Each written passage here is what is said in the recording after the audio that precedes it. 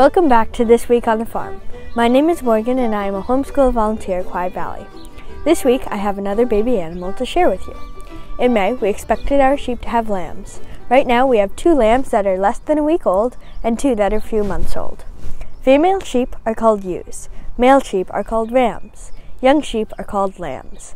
Here I have one of the younger lambs, and she was born just last week. She is still very small compared to our older lambs. When lambs are young, they eat milk from their mothers, but as they get older, they graze on grass and roughage. Because they only eat plants, sheep are herbivores.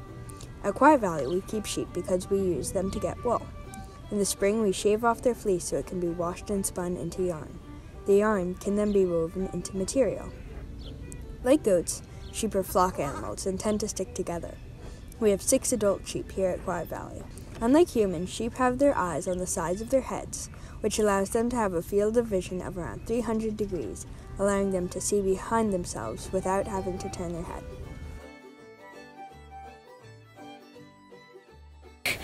Sheep are one of many animals on the farm. Be sure to visit us to see more.